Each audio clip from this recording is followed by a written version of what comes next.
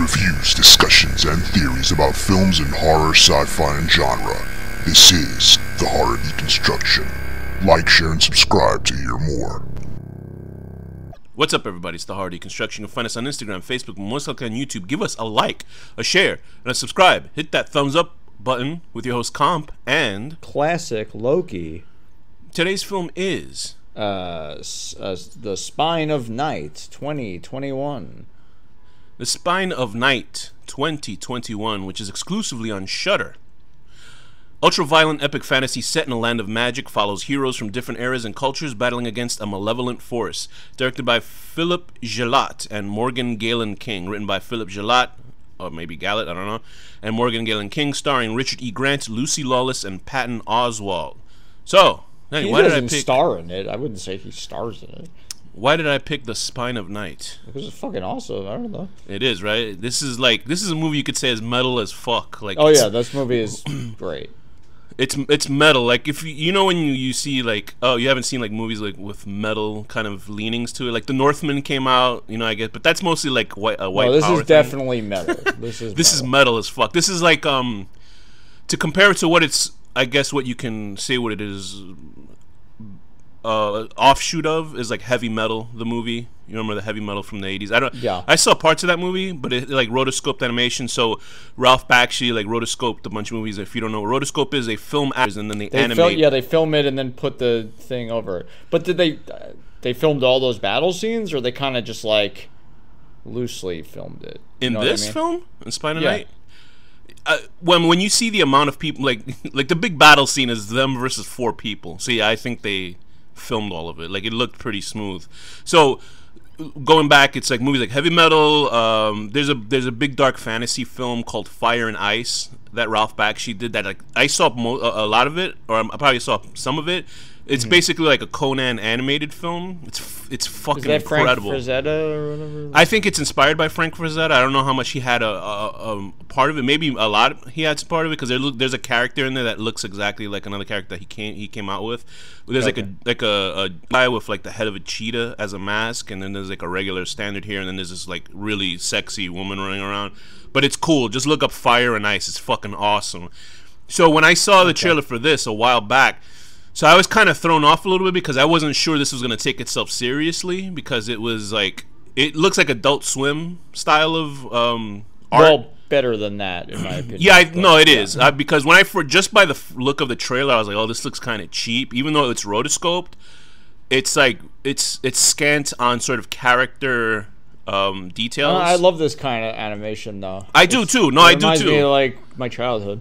No, I do too. It's just that from the trailer, I was like, this looks kind of cheap. But when I saw the whole film, I was like, wow, like it was dope. I only had a little problem with the animation myself. But this is like very small. Is that there's no shadows on the characters, and I think shadows would have took forever, because I couldn't tell if this was digitally or hand drawn. I still can't find information. I think I read that it's digital, but like, yeah, because I think it's done digital in the because style of rotoscope. Hold on, let me look. I recently saw an animation where they were making fun of, I guess, a game called not Bloodborne, or some fantasy game, where the guy did like this type of animation in real life. Basically, there's apps on your computer where you can just act, and then the computer will trace you art wise. So what I think with this, is It that says the drawings were created on the computer, but classically at 12 frames per second, as is usual in rotoscope animation. But you can definitely tell it's digital because just how clean it looks. Because my thought would be that it was done with skins that they put over the actor, but with skins you could only have so much kind of movement with the clothing, and there's movement with the clothing in here. But my biggest thing is that there was no shadow, and never felt like the characters were actually on the frame of where they were. You kind of I lose that anyway, just because I know animation and stuff like that, or I don't know how to do it. I actually kind of like this kind of animation look. No, I do too. I grew up because how serious it took itself, and it wasn't like half-assed done. Yeah. My only issues were like the face. There was no like, the faces weren't like interesting looking. They kind of looked all like hideous looking characters, which is fine because they probably were hideous back then in the days. My only 2 issues with this film really is that there are no central characters to follow, as in like a fantasy. This movie feels like 5 shorts put together, just like Heavy Metal was, like about an orb, and it's like 5 different stories that center around this orb that was what like the evil. fuck, the Gal Sewer guy? He kind of looked like a friend I have. But what's interesting about this is that I didn't realize that I had seen that short years ago, the Exordium short. Okay. By Morgan Kaelin King. When did that come out? When did that come out? 2013, it says. So okay, so they waited. It took them about 8 years to finish this film. So they were doing this film that whole time. It took them about 8 years to make this movie, and you can see like there's not really much difference from 8 years ago to now how the animation looked. I think it looks a little sharper though. Now, yeah, of course. That video was like a little like loose, but I'll still say that they you can see that that's exactly where this. They got fucking Lucy Lawless and Patton Oswalt and shit. Yeah, but the thing is, they did the whole film, and then they asked them to dub over the voices. So those were different actors and stuff. Because I was like watching the movie, and usually when you see a rotoscoped film, like the actor probably does the voice for the character and stuff like that. But obviously, Lucy Lawless was doing. Lucy Lawless does not look like the woman. It's not like a Schmiegel Andy Serkis situation, right? Yeah, which is motion captured. So I'm trying to figure out who did the actual, because Lucy Lawless plays a character named Zod, which I kept thinking about that T-shirt company Izod, but it's T-Zod. So she's playing to Zod, who's like they call her like a swamp witch who like had her group of people, and there's this thing called, what is that grass called? It's like a bush. Bloom. The bloom is this like glowing green leaves that you can do magic with. Blue, not green. Aqua.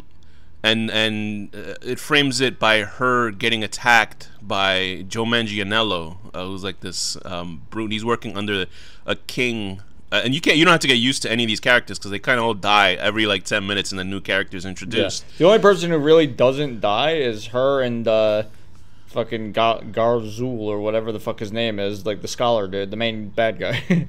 Well, he does die at the end, but yeah, I know. What I mean, but yeah, and Richard dies at the end. Richard E. Grant as the Guardian. Like, I didn't realize that was his voice. He's fucking great, Richard E. Grant. Yeah, that's why I said Classic Loki as my name. There's a funny thing online with Richard E. Grant. He's a British actor that you would instantly recognize because he's been in so much shit. The people know him from With Nail and I, which is I think about 2 writers that like are losers. A lot of people love that movie. Like I think that's the movie that got him. Yeah, but there's a video of him because he was in the 3rd Star Wars. New movies, whatever they're called, the reboots, and he talks about the movie, right? This is like before it came out. He goes, "This movie is one of the greatest experiences of your life," and he looks like he's on the verge of tears. And you're just like, what? Like, and there's a comedian, like, if you ever seen the show called Limmy's Show, I sent you a clip of feathers and steel, which one's heavier, and the guy says, well, steel is heavy, but it's like the same weight. What's a ton of steel and a ton of feathers? Right, I just did this with students, actually. Okay, and Limmy's like a guy going, but they're not the same, because, steel's heavier, but it's like, no, but they're both a ton, and he's like, he loses his mind.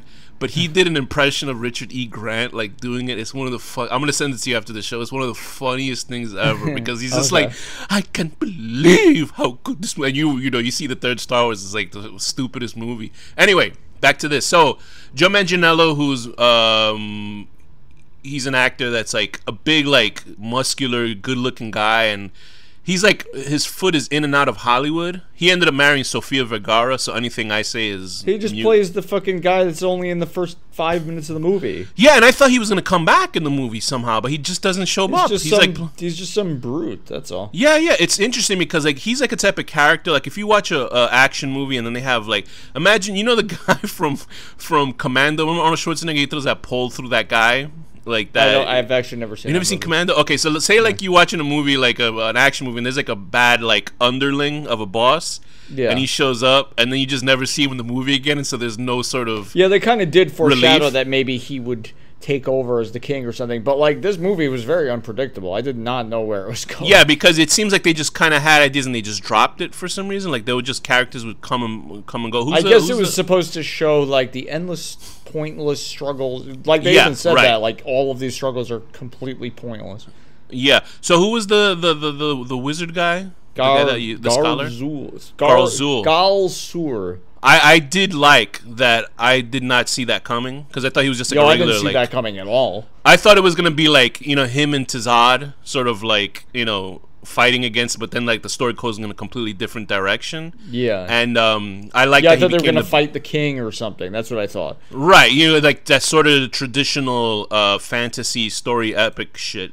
But I liked that he turned into the bad guy, you know? Like, I was like, oh, shit. Like, I didn't see that coming. That was pretty cool. And it's so funny because as fast as they'll introduce a bad guy, they'll kill them off and then move on to the next part of the story. Like that, the old man who was the leader of the scholar people, yeah, he became bad and then they just killed him off, so Galzul became the bad guy. I was like, what the... It was like, imagine watching Galzul, I don't know how to say his name. Just use that guy to get out, basically. Jordan Douglas Smith, it says he's cast for the character. He did a great job. I thought he was awesome. As soon as the blood started flowing up in a giant ball to him, that was when I knew I really liked the movie. Yeah, no, it was awesome. It's interesting. It's almost like if they condensed, what is that, Game of Thrones. So it's like a million storylines at once, and then they'll just like get rid of a storyline real quick and put it in. You know what I mean? But yeah. Lucy Lawless is great as Sod. Like she's like. I knew I recognized her voice too, and I was like, how do I know this? I was surprised because like the actress. I don't know if the actress that played the body, because it's not like a traditional sort of fantasy woman body. You know, it's like a more realistic type of woman. About like who played the. Yeah, it seems like they just sort of... Maybe she didn't want to have her... But I can't imagine these people actually naked. I'm sure they had them, like, wear bodysuits and stuff like that to capture their bodies and stuff like that. But, yeah, so I even liked Patton Oswalt. And, like, Patton Oswalt's a comedian that I never got his humor. He really likes horror movies, though. No, which is fine. He's kind of... but I always look at him as, like, sort of an elitist comedian. Like, that kind of highbrow nerd humor. And I never get it, but he seems like a nice guy, so...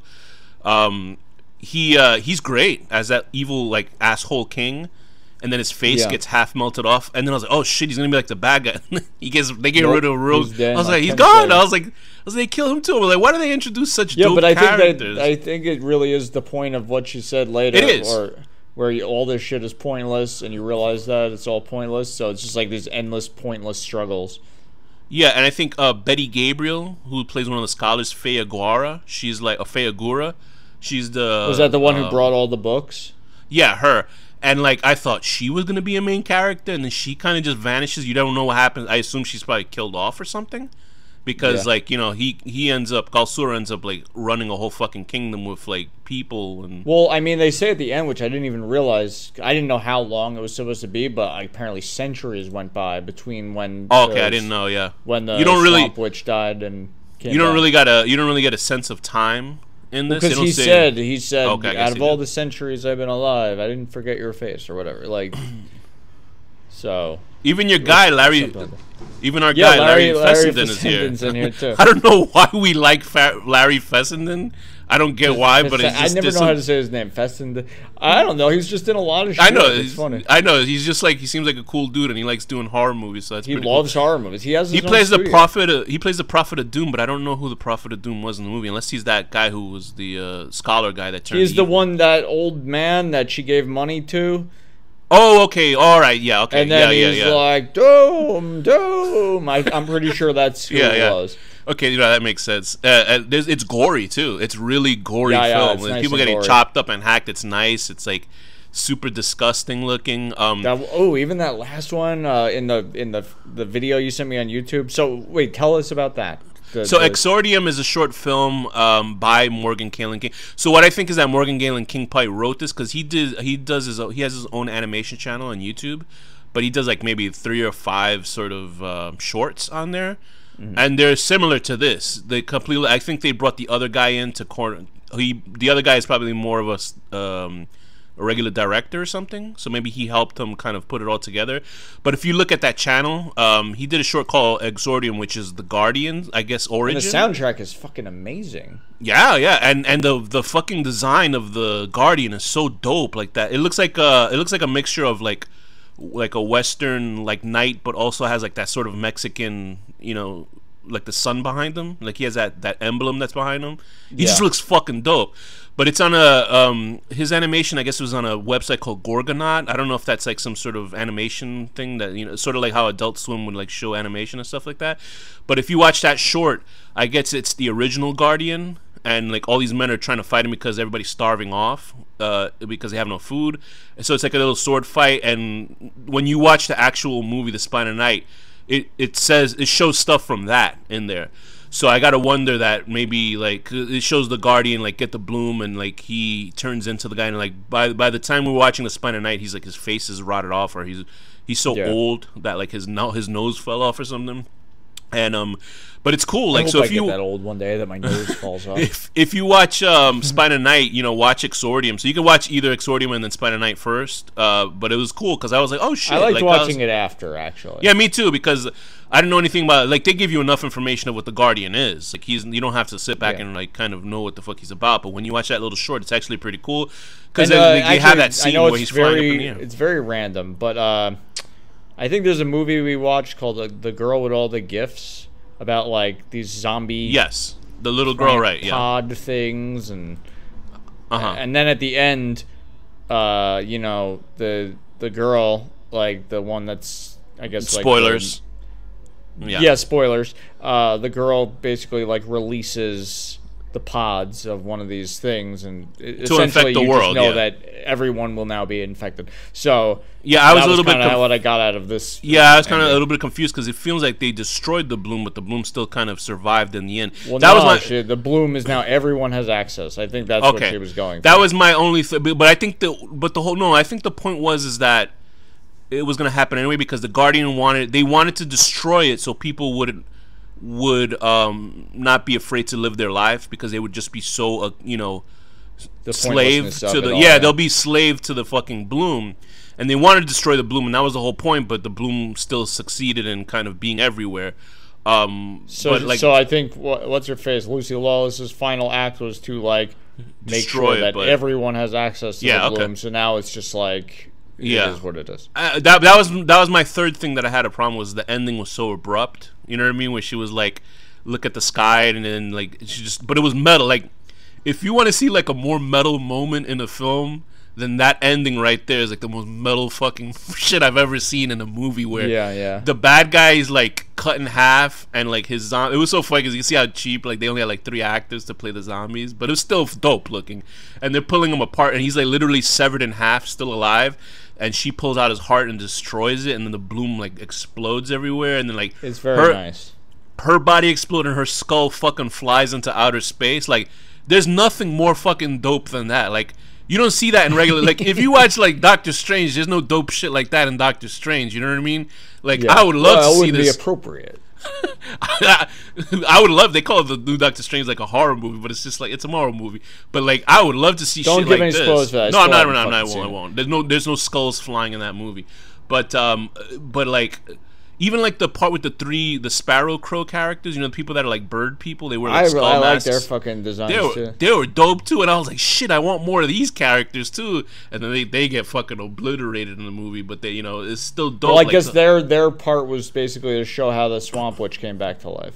Yeah, so I mean, just all in all, production wise, like it kind of like it's great that it's on Shudder, and I'm glad that it's on Shudder. But I don't know how many people have Shudder, and it would be amazing if more people saw this type of film. So this type of I didn't even know it existed. Like, so I'm happy I saw it. I saw an animated film on Shudder. I don't even know if it has to still be on Shudder, but I saw like it was like a South Park animation style, like it looked like paper drawings, and it's a zombie horror film with demons and shit. And it was fun, you know what I mean? I can't think of the name of that movie, but like Shudder has some cool, interesting film. Remember, it also had what was that movie that we saw? What was it about? The Wolf, House of the Wolf. Is that the one on Shudder too? Oh, that one is fucking insane. I don't think that was on Shudder though. Wasn't that okay? But I mean, either way, Shudder has great, House of the Wolf is one of the best like animated things I've ever seen. Yeah, it's such a bizarre film. So, although like, it's not plot wise, it's nothing. But the fucking the visuals of it, oh my god, it's nightmarish. And we like that is the best movie ever. This movie too. Like the cool thing about Shudder there's a movie coming out June of 2022 called Mad God that I told you about by Phil Tippett. Okay. And that looks fucking insane because it looks like a Tool video. The whole movie looks like a Tool video, you know, from the back then and stuff like that.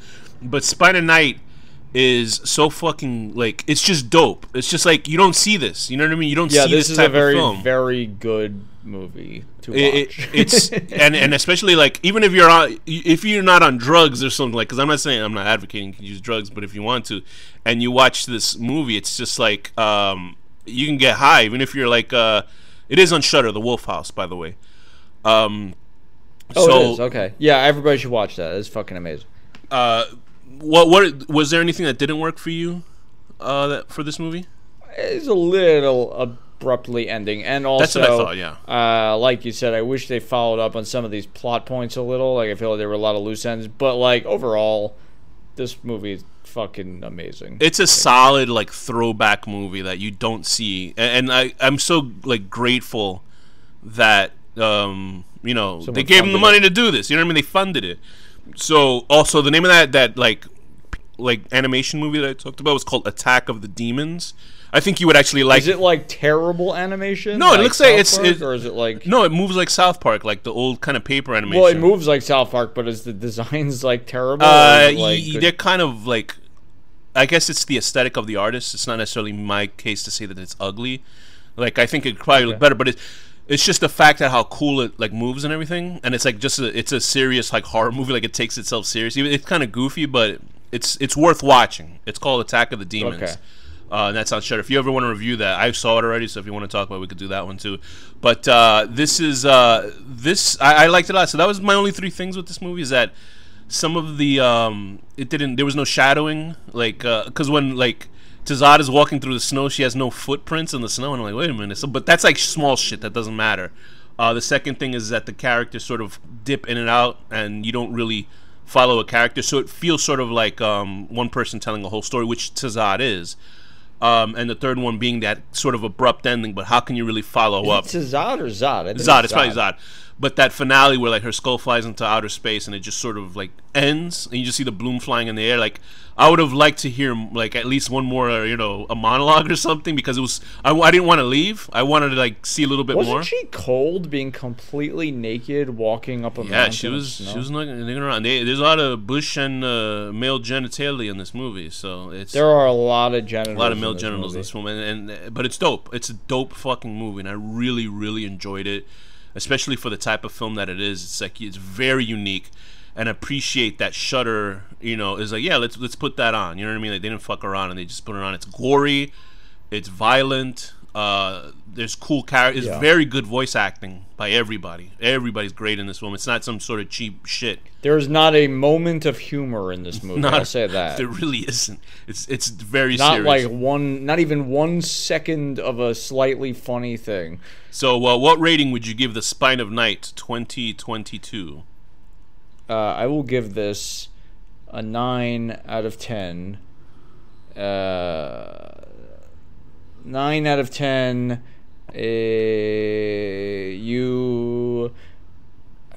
I can't think of anything. Hold on. There's so much things in this movie. 9 out of 10. Yeah, I know, that's the problem. There's too many things. It's like insane. Okay, 9 out of 10. You're walking up a mountain with your boobies out in your butt, but you're not cold because the bloom and the spirit of the bloom inside you is keeping your soul warm. If you have the magic of a god, would you just walk around nude yourself? Like, if I had the magic of a god, so many people would be dead. I didn't even have to ask that question. You give a shit up. Me too. I would also give it a 9 out of 10. Being in your bloom bath, partially nude, as a dirigible tries to crash in there and destroy you. So you have to keep it away with your bloom powers. And with that, Danny, what's the final word? Bloom, Orlando,